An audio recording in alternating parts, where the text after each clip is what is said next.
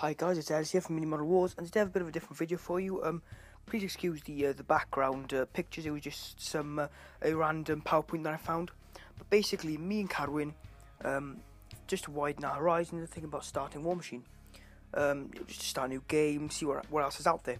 So this doesn't mean we're going to stop any Warhammer or anything like that. We're still going to do the same amount of content on that. Just we're going to do a bit more on a different game as well, which is a win-win in my opinion. Basically, we don't know what army or faction to collect.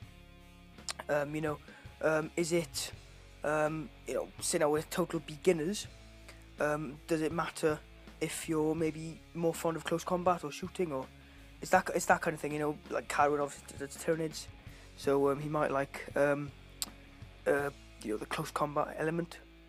Me doing Tau, maybe more of the shooting element, so, you guys give your ideas on that.